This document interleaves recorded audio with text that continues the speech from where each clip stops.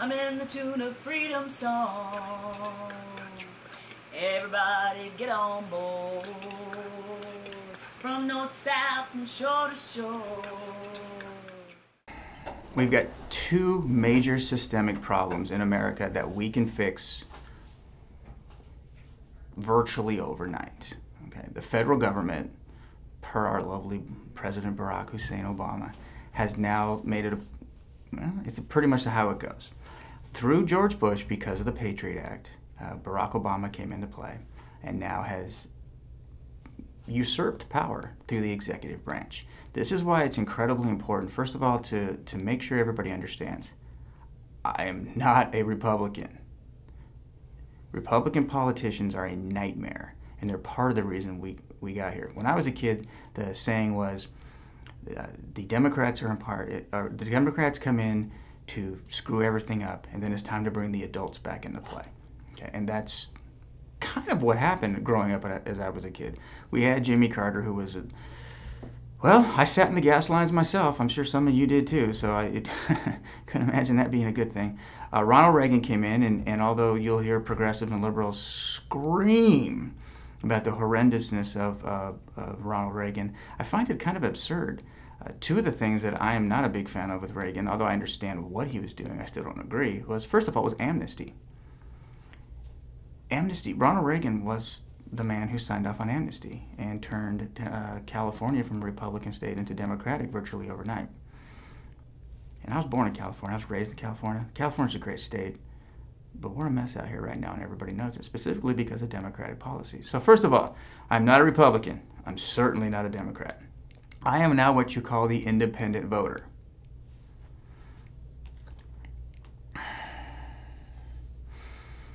But let me come back to Reagan really quick, because a lot of you liberals like to bang on him a little bit, and then a lot of you conservatives like to talk about he's the greatest thing since sliced bread.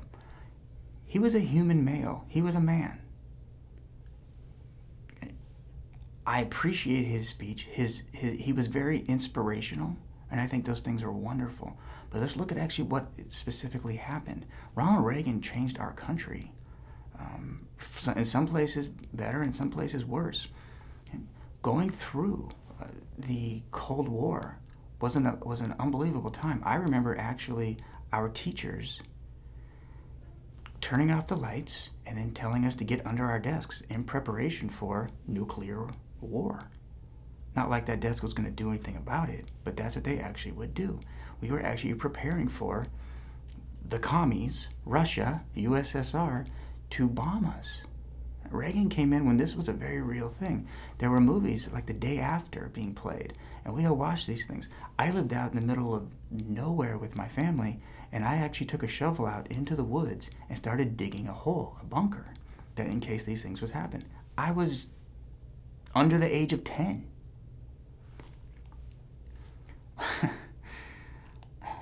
So, all you people out there that hate Ronald Reagan, he led us through a horrendous time because he understood economics. He understood human behavior, more importantly, and he understood the American work ethic.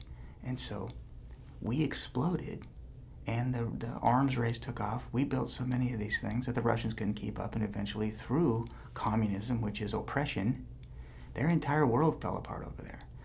Reagan actually did more for the world, in my opinion, than he probably did for America. All right, because what he ended up doing is giving us amnesty, which, as we all know, virtually doubled the Democratic Party. I mean, it's crazy to watch all of these things taking place and not really attribute them to how they happen. Okay, so liberals, Ronald Reagan gave you two things you're screaming for right now. He gave you amnesty, which is what you want right now, okay, which is virtually, until Reagan made it the law, was against the law to do. Making people citizens just blanket because of basically the color of their skin. That's racism. That's what it is. He did that, okay? Well, along with all the other Democratic people who decide, okay, this will be great, we'll do this, and make everybody a citizen, rather than having to earn being American. Go through the process. Be here, work hard, not be any criminals, not be on any kind of government programs. He just said, okay, blanket statement, that's called democracy. Blanket statements rather than focusing on the individual. and going through one at a time, which is specifically what we should have done. Number two, I believe it was 1986, Ronald Reagan made any hospital out there that takes federal funds mandated a server to any person showing up, whether they could afford it or not, for health care. Whether they were a citizen, it didn't matter. If they showed up and they needed help, any hospital getting federal funds had to get it. Now, we could get into insurance and hospitals and why my personal feeling is none of these hospitals should be receiving federal funds at all. But putting all that stuff aside, he gave you the first version of Obamacare. In fact, it's actually better than Obamacare. He was showing a little bit of compassion. Hey, if you can't afford it and you just got hit by a car, go to a hospital where the United States of America is paying for it, and we'll take care of you basically for free. All right? What a bad guy. I mean, now, is that a sustainable system? No, it isn't, which is why I blame him for progressively what has happened here through all these Democratic policies.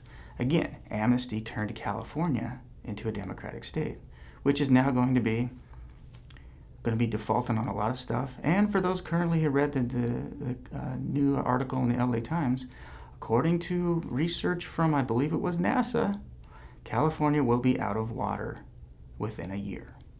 Now, they blame this on the drought. No. First of all, that assumes that you or we or us actually control the weather. And I know the lovely Al Gores of the world and all the people out there think that you control the weather and you control the climate. You don't. Okay? You don't have any control over that. You guys are amazing to me. What we do have control over is the population here. And California, over the last 20, 25 years, has allowed the population to grow and grow and grow. At the same time, the environmentalists, the lobbyists, have owned the construction here. Right? So they won't allow any more dams or reservoirs to be built. You cannot allow a population to grow, whether legally or illegally, and not understand that consumption, right back to needs of a human being, water will take place. We were rationed last year, and again, according to LA Times, we have about a year's left worth of water in California. Now, personally, do I know what that looks like? I don't. But my guess is if that's actually true, and there is no more water in California in a year, well, I'm fairly certain some pretty big changes are coming, because without water, nobody can survive. Okay? But this is where we are. This is what we've come to. We now have, quote-unquote, liberal papers writing about California's decisions. Again, it didn't happen overnight. You don't go from 180 to 300 in a week. Okay? You go from 180 to 300 in years, in steps. And we've gotten away from the individual. We've allowed the, quote-unquote, democratic policies to take over in California. How do we get here? Through Ronald Reagan. Well, God bless Democrats. You got what you wanted. I mean, give the man a break. It's unbelievable. But let me get back to my point. Okay? My point here is most of the time people are out there saying certain things that it's gone, it's unfixable, we can't do this. Not only can we do this, we're going to do this, but we have to understand how. And we have to do that through the understanding of human behavior. To understand human behavior, we come right back to water, food, shelter. Everybody understands that. Water, food, shelter.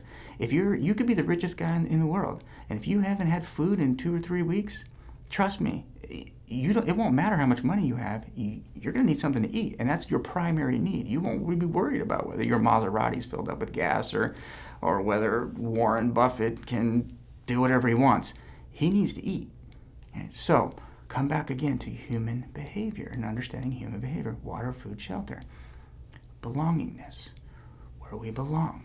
We have to actually free the American citizen and embrace human behavior and understanding of that.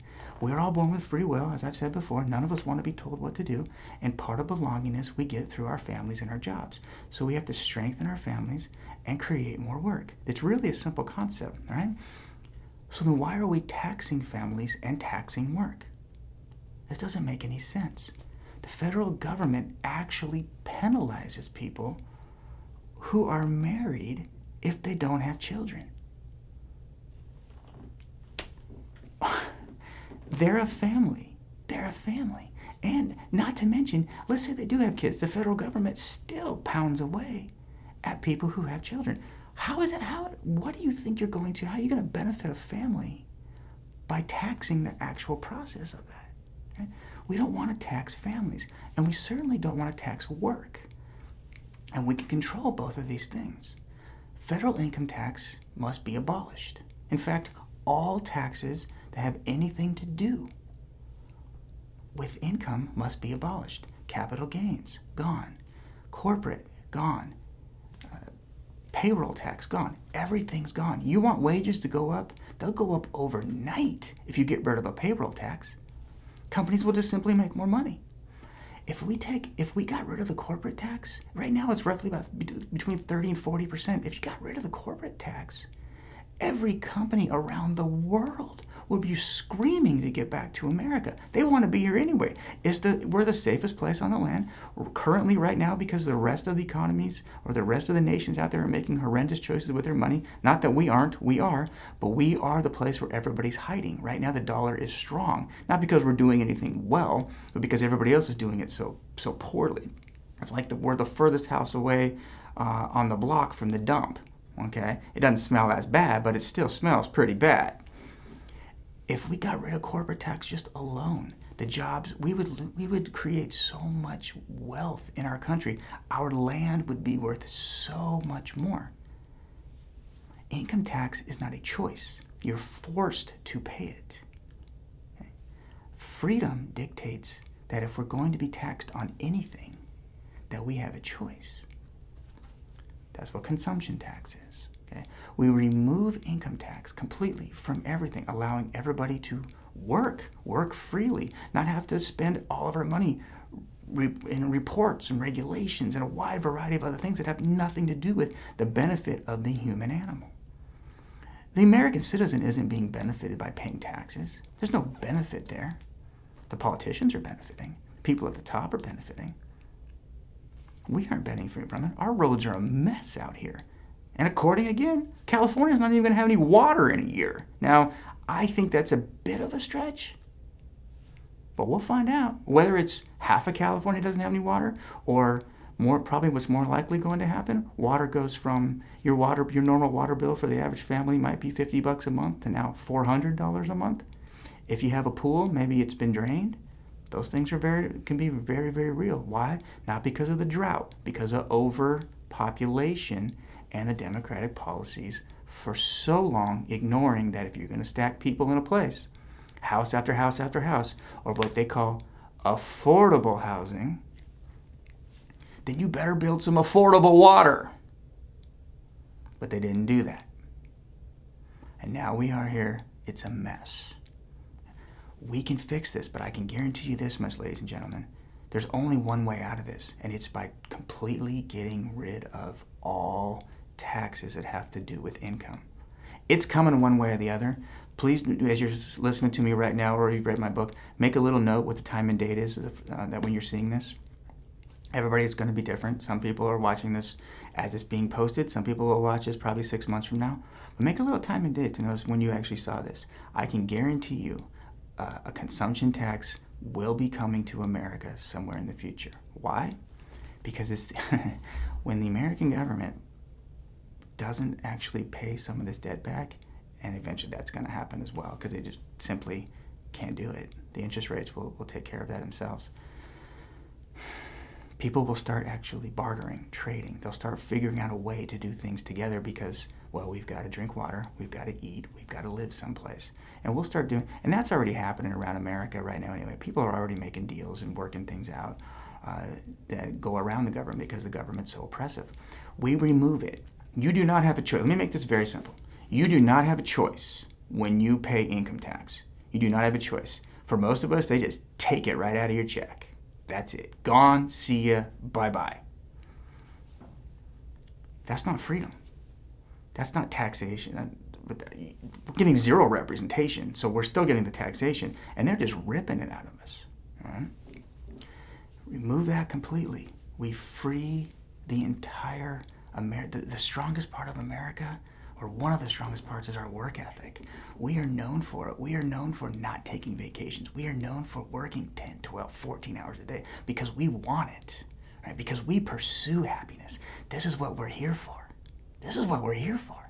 We are the most hyper-competitive nation on the planet. We make up less than 5% of the population.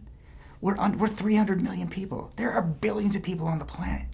And yet when we show up to anything, we dominate. We put our 5, 6, 7-year-olds, we put shoulder pads on 5-year-olds. We let them roar. They're playing football, pee-wee football. We have Little League baseball. We have it for boys. We have it for girls. We are the most competitive. It's fantastic. I remember as a little kid. At the same time, we teach ethics. We teach rules. I remember specifically taking the pledge, playing Little League. I will always do my best, but no matter whether I win or lose, I would never say lose because I don't believe in losing. I will honor the game. There's the entire thing there, but you understand. I remember that's what we teach. Cub Scouts, Boy Scouts, Eagle Scouts, we teach these things. We've gotten away from this. We've got to get back to hyper competition, which makes us great. At the same time, ethics. Shaking hands afterwards, saying, okay, good job. I've been in plenty of situations. I've been competing my whole life, and I've won. And I've lost. Losing sucks. I hated it. I was one of the worst losers you'd ever see. I wouldn't even go talk to the other team. I even had sometimes friends on the other team. And if we lost the game, I'd just go the other way, and they would actually hunt me down in groups and tackle me. I had to get off of me, all right, because I hated to lose. That's what we are in America. That's why we are, again, less than 5% of the population. We have the largest economy on the planet. We have the largest military on the planet. We also have the worst generation ever in charge right now, and we've got to get this under control. So, removal of all federal income tax, all of it. You go to work, you make $15, $20, $30 an hour, whatever you're going to pay, you take it all home. There's no recording, no reporting, no wasted money going to all this all this regulation that's happening. We get rid of all that completely. We go to a consumption tax. Now, you're going to hear a lot of people, and that's a choice. If you don't want to buy something, then you don't have to pay the tax. Think about that. If you actually worked hard, and there's very specific things that I've laid out how we actually do this. Certain foods, there's no tax on. The purchase of one house, there's no tax on. And again, I'm not going to go through all of it right now. I've written about there's columns on this as well as it's in my book. It's very specific on how we're going to fix this. And I've done the numbers on this. Don't let anybody tell you that can't be done. Actually, we'll probably end up bringing in more money to the federal government, which is why we'll have to drop the rates. Okay? But regardless of all that, think of it this way. Income tax, because we've all been raised this way. We all think, well, it's just the way it's going to be. What's the saying? There's 2 guarantees in life, death and taxes. Doesn't have to be that way. Doesn't have to be that way. We just have a horrible generation of politicians that keep feeding it to us. This can be different, but it's up to you and me. So think about income tax. Income tax is very simple. It's forced. It's forced. Okay? That's not freedom. That's not freedom. It's forced. It's taken. It's stolen from us. And then told, oh, we're going to make everything better. How are they making everything better? From Bush through Obama, we've been at war. They are not making everything better. Nothing gets better with war. Nothing. I don't care what they try to say to feed us through this wonderful history lesson that the only thing that saved the United States of America was World War II. It's the stupidest, most ignorant thing I've ever heard. Nothing gets better in war. And frankly, no side, really, when it comes down to it, nobody wins in a war. One side just loses a lot more. A lot more. Now, do we have to stand up and fight at times? Absolutely, amen. And for those of you out there, you know what I'm talking about. I've been fighting my whole life, and so have you. Right? We won't be bullied. We won't be pushed around. We won't allow others to be bullied or pushed around. God bless. I'm with you, brothers and sisters. But the reality of human behavior is we need to embrace the greatness of America. And the greatness of America, one of our pillars, is our work ethic. We aren't French. We don't take 8 weeks, months. The whole food stamp thing is driving me nuts. I can't imagine everybody out there wants to be on food stamps. I know you don't. And we have a way to actually fix this. We have a way to fix this. But you got to come together. Income tax, forced. Forced, your free will. You're being forced to do something. Consumption tax. If you eat the right foods, fruits, vegetables, meats, Milk, again, there's a whole program for it. You buy one house, and you live any way you want. You could almost live tax-free. God bless. Have a great life. That's what we want. Right? You want to buy a bag of chips or a Coke, you're going to pay a little bit more. It's your choice. You're not being forced income tax to do it. So when you start hearing people say, oh no, it can never work, first of all, it's going to happen. Because I can guarantee you 18 trillion is going to turn to 20 trillion in debt. And 20 is going to turn to 22. We might be at 25 trillion in debt before Obama leaves. Our GDP for the United States of America is about 16 trillion. That's gross. That's not profit.